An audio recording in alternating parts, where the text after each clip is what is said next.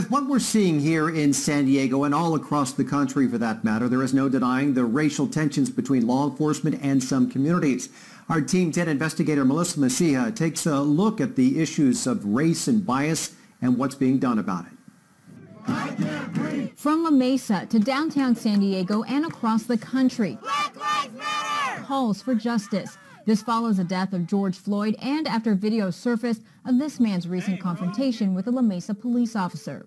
As part of Team 10's effort to dive into the issues surrounding policing, I spoke to the leaders of the 3 largest departments in the county. While these interviews were conducted late last year and before George Floyd's death, the issue still remains top of mind. Learning about diversity and bias starts in the academy with continual education throughout the years. What I try to focus on is who we're recruiting. We're constantly evaluating our training. It's really all about people and relationships. I requested the racial background of sworn personnel in our local departments. El Cajon and Escondido did not participate. In the Sheriff's Department, 54% of personnel are white, 6% are black, 31% Hispanic. Sheriff Gore said it's close to representing the population in their jurisdiction, but not quite there. We're not exactly where I'd like to be right now, but it's a time-consuming process. That diversity, are you where you want to be? I'm not, and that's one of the things that we've really been focusing on. Chief Nislight said diversity and community policing are his top priorities. How do you ease that tension? By being involved, by coming to the table and having conversations. If we're working against each other, it's going to be much more difficult. All 3 put out a statement following Floyd's death, condemning what happened. Chief Kennedy wrote his death could have been prevented. But as we've seen, there's still a long way to go to bridge the racial divide. Melissa Messiha, Team 10.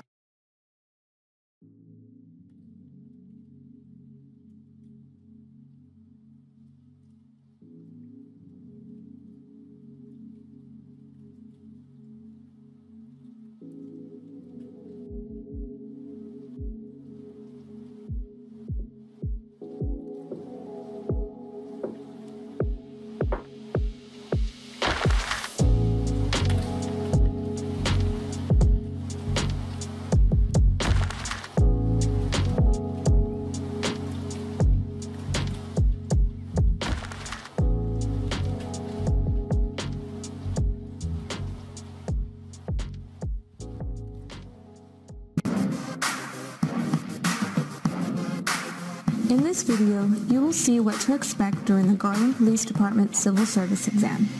The exam will consist of a multiple choice and physical fitness test. Each individual event is pass or fail. If you do not meet the minimum standards on any event, you will be dismissed from the applications process. Please wear comfortable clothes and shoes to the exam since a portion will require physical fitness. For the multiple choice exam, you must arrive at the testing location before 8 a.m. that morning. Doors will lock at 8 a.m. and no other applicants will be allowed to enter. No exceptions. If you are coming from out of town, it is recommended to make overnight arrangements to ensure you arrive at the testing site with plenty of time. When you report to the testing site, bring only your ID. Cell phones, laptops, backpacks, and purses will not be allowed into the exam. The exam will cover topics such as grammar, vocabulary, and reading comprehension. You are given 2 hours to complete the exam and must score at least 70% to proceed to the next step. Immediately following the written exam, those who score higher than 70% will move to the physical fitness test, which will consist of 3 parts. First, the applicant must complete a minimum of 19 push-ups. The applicant doing the exercise will have a spotter, which will lay down to make a fist on the ground under the person performing push-ups. You must start in the up position, bringing your chest all the way down to touch the spotter's fist and come back up on each push-up. If you must rest, do so in the up position. If you stay too long in the down position, your exercise will be terminated and you will be disqualified from testing any further. After the push-ups, the applicant must complete at least 29 sit-ups in 90 seconds. For this exercise, the applicant will lay on their back with their fingers interlocked behind their head. You will have a spotter which will hold your feet in position on the ground. If you must rest, do so in the up position. If you stay too long in the down position, your exercise will be terminated and you will be disqualified from testing any further. Finally, the applicant must complete a 1-mile run in 11 minutes or less. You must complete 4 laps around the track, and with each lap you will receive your time and number of laps to go.